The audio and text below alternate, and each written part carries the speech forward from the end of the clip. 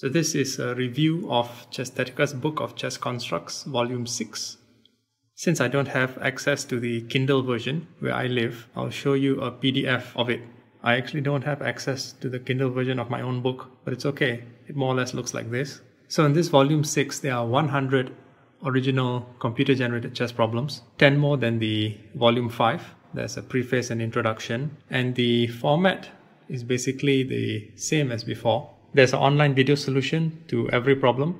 There's also some commentary down there. For example, in this case, white has a rook for black's bishop and knight. That means black is slightly ahead in material.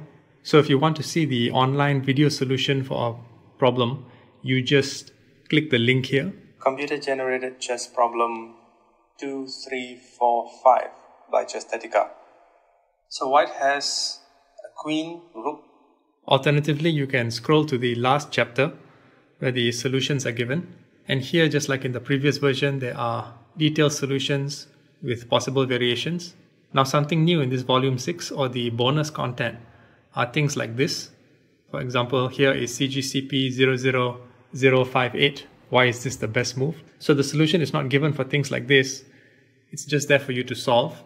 It also helps utilize some of the unused space instead of filling it with a large piece like this. So where the bonus content could fit, it was put there. And then towards the very end, we have the references. There are also links there that can be clicked. This is one of the advantages of the ebook version or Kindle version. And now let me show you the paperback version. So this is the paperback version of the same book. As you can see, the title appears on the side quite nicely. There's a synopsis at the back. Now what's different in this version is the color of the pages. It is white instead of cream, like in volume 5. Now I'm not sure if white is better than cream, but it might make the pages a little bit more transparent in some cases. So perhaps cream might be better for the paperback version, but it depends on the reader. So in the paperback version, you'll notice the links are no longer there. There was no point to include the HTTP links to the online video solutions. You can always search for them online.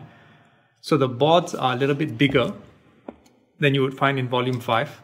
It's actually quite nice to hold. The solutions are there quite clear as well in the figurine font.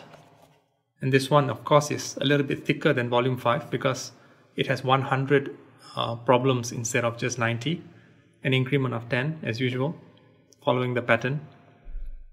And this is something new. The hardcover version of the book. So this is the first volume that features a hardcover version. Kindle now supports hardcover books as well. And it is actually quite nice. You can see it's a hardcover. And the contents are basically the same as the paperback. And surprisingly, for the hardcover, white paper actually works well.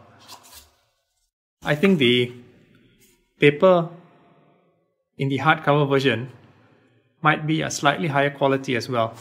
So it's not that transparent, meaning that when you look at a certain problem, you can't really see the text in the background. You can still see it, but it's less than the paperback. Neither is really a big issue, but I mean, you have this problem with other books as well. So you can see for yourself, it actually is quite clear. You look at the pieces, and even if you look at the last chapter, you look at the solutions, right? It's all actually quite crystal clear. The diagrams. Here's another one. CGCP 00249, why is this the best move? So you just have to figure it out. They're not too difficult, but it's something that you can try. So the earlier versions of this series did not have that. And this is the end of the book. There are some additional white or blank pages. Just one thick one actually. So of course the hardcover version is slightly more expensive than the paperback, and the paperback slightly more than the Kindle version, but sometimes it pays to have a physical copy of a book that doesn't need a power supply and a hard drive to exist in the world. Thanks for watching.